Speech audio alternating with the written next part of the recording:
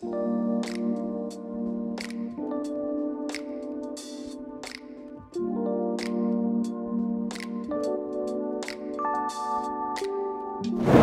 I'm Peter from Coffee Parts, and I'm here with Cosimo from Ceado, all the way in Venice, Italy. First things first, Cosimo, welcome to the channel. Thank you for having me here, Pedro. It's a pleasure, and it's the opportunity for me to present in the Australian market Hoop, which is a brewer that we presented this year, early this year, and they already won an award in Athens for the best new brewer in the consumer category.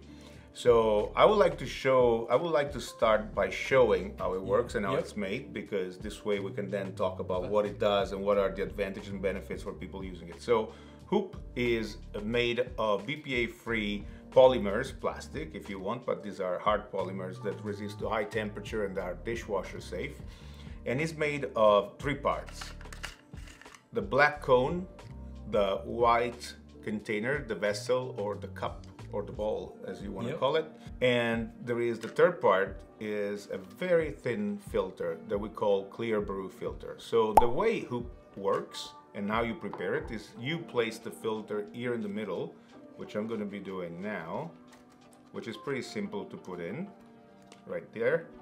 And then you screw the cone on it so it becomes pretty tense, like a drum skin, you know, when you're playing drums, very, very hard. Now, what I want to show about Hoop, and probably you can't capture this on camera, or maybe you can't, but there are 12 holes here at the bottom of the cone that let the water flow through between the outer ball, and that's where you pour the water, and the inner cone, that's where you put the coffee. So the two areas of the brewer stay separated. The coffee and the water have 2 different directions, so it's very easy to use it. So now this is what it looks when the filter is in, and this is how it looks on the other side. So coffee will go here and water will go here. The beauty about it is that when you use it, you don't need really to know much. This filter was created by Ceado in order to test grinders. That's how we started to use it, because we want to standardize extraction independently from whom did it. Then it became something we started looking to, because we said, look, instead of the mocha pot, which is a big part of Italian culture of brewing coffee at home, why don't we make something that our sisters, mothers, uncles, grandpas can use to make coffee? And Hoop was the answer. So this is a great brew method for people that don't know how to brew coffee, because the only thing you need to do is having 15 grams of coffee that you put here in the middle, which I'm going to be doing now, in the inner, the black cone in the middle. So these were pre-measured 15 grams of coffee. And now we need water, and the only thing we'll need to do is put this water all at once on the outer ball. So what I'm going to be doing, I'm going to start the timer on the scale and pour the water all at once. 250 grams of water on the outer ball. We are at 250 now. Okay, so now the Hoop will do its thing and we can have a chat. See, and that's the example. How much did it take me to prepare the Hoop? Just chuck the coffee in the middle and then water on the outside. What I really liked about it and playing with it earlier with you was, one, you can't really stuff it up. When we were dialing in the grinder, we went a bit over time and things like that, and it still tasted really good. But 2, I can imagine this in 2 scenarios. One at home where someone sets it up and goes and does some online shopping, or goes and has a shower, or looks after the kids, or whatever it might be. Or in a cafe scenario where you could bank these up and have multiple brews going at the same time. Because the biggest issue in cafes when you only have 1 or 2 baristas is they can't be stuck doing a pour over coffee when they have to serve customers. And this allows you to have pour over in a very nice workflow. The 2 benefits of Hoop are these: workflow. Workflow because it doesn't get in the way of other things you're doing. Because it can be boring in a way, but it removes the human error. It removes it. This is a no bypass brewer, so all the water will go through the coffee, and all the water will stay clear until it goes to the coffee. As long as you don't agitate, you don't have to touch it. The concept about this, it doesn't need it to be touched. The opposite of the brewers that are there on the market, where you're required to perform a lot of manual things in order to extract them properly or at the best. And you can pretty much do it without having any gear. So any tea kettle, any vessel with hot water, a vessel for the coffee to go into, ideally a scale. It does make things a lot easier. But you could have this whole setup, and in a cafe you can just replicate it quite cheaply, whether it's 4 or 5 of them. Yeah, well, this is the concept. We're trying to democratize flavor, making good flavor available, very forgiving, low cost to have this equipment. Some cafes spend tons of money just to get their brew right, and the barista still can't use it, because if either you have a trade-off between making a flat white and serving maybe 3-4 customers, or making one of these which takes you 5 minutes to brew, if you have to stay there. With Hoop, you can have 3 or 4. It brews by the cup, and the reason it brews by the cup is because it's designed to basically deliver maximum flavor by the cup. And so if you wanted 2 cups, you just have 2 setups going. You can have setups. It's pretty accessible for price, so it's not a problem. It's made in BPA-free plastic.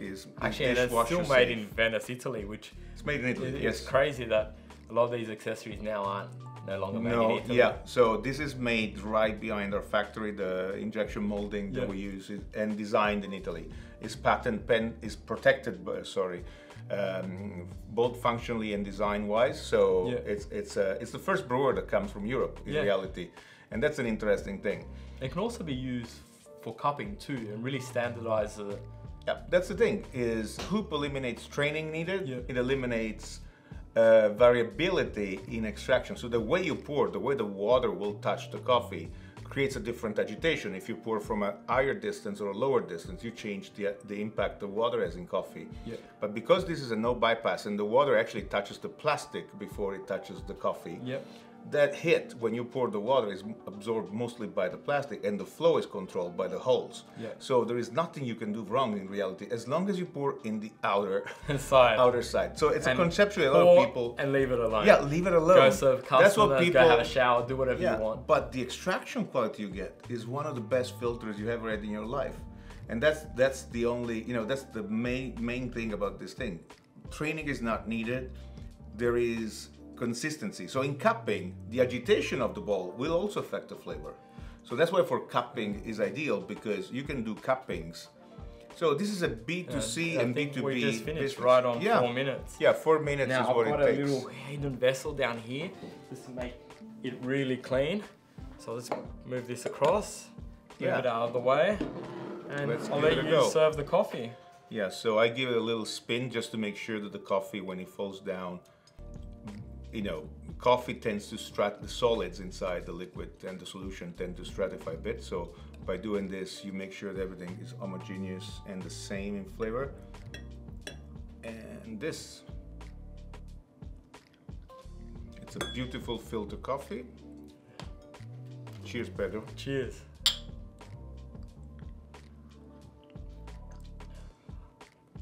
It still surprises me how such a simple brewer can do this. Clean, sweet. And even when off camera, when we were dialing in, all we had to do was dial in the grinder. And that's only because we're using an EK off camera, but we're using it for espresso before, so I had to just change it. And yeah, once you find the setting, it's that setting. You don't have to change it all the time. Every coffee will go through that setting, and that's the beauty of it. So 15 grams, 250, one setting. I really feel in 2 approaches for home, where someone can just easily do it without too much gear. You really only need a very small amount of gear to have a really good result. And also in a cafe, I can just see a cafe, it helps roasters, because roasters till now have had problems selling filter coffee, because the labour in Australia, the baristas, you just can't get a barista to make espresso, serve customers, and if you have 4 or 5 baristas in the cafe, you can't have someone dedicated to filter. When they can just be doing it off the side. All they have to do is keep an eye on the time. I managed a roastery in my past, and I can tell you I could have sold a lot more filter if I had something like Hoop. I had to spend a lot of money in our flagship cafes to get the filter right. It's a fraction, infinitesimal fraction of that investment, and you get a much better result. Your wholesale accounts will be more confident about serving filter because it's easy for them. It doesn't get in their way of selling flat whites or long blacks. So they don't have to lose an account to get another account. There is no trade-off. And compared to batch brew, it's always fresh. It's not sitting there. Look, this is also, so batch brew sits there. This one has the advantage of being a manual brew. Including the cost of it and the price you can ask for because it extracts like a manual brew. Breath brew, Yeah. normally it's cheaper. Yeah. And it sits there, it's soapy, all those bubbles on top. So the presentation of this product is a lot better. It's high quality. This is the same thing of, actually, is very similar to the taste or extraction you would get from a V60 or a Kalita, just to give a comparison. Yeah. Just cleaner and sweeter, usually with the same coffee. And the advantage is that when you do a V60, even if the same barista, the same hand, the same water, same coffee are used, each V60 will be different. Yes. With this one, you won't get that. Yeah. Standardizes extraction to really a much higher precision in consistency Really, than all you have to any do other is have method. your water quality consistent. Yes. And great coffee. Yes, and the right grind. But those are things you do once. And on that note, let me know on the comments below, what do you think of the hoop? I'm interested to know. Is it hoop yeah or hoop nah? And Cosimo, thank you so much. Hoop yeah for me. Yeah, it's definitely hoop yeah for me. I'm actually stealing this, it's going to my house. And we didn't cover that, but just to clean, you literally just put it over the bin or whatever it might be, turn it, and it'll just fall through. There you go. Super easy, and then just give it a rinse. Once again, thank you for coming in. I really appreciate it. It was a pleasure. I've really enjoyed the coffee. Thank you the for having product. Really enjoyed today. And like always, if you like the video, please like and subscribe, and see you on the next video. Thank you.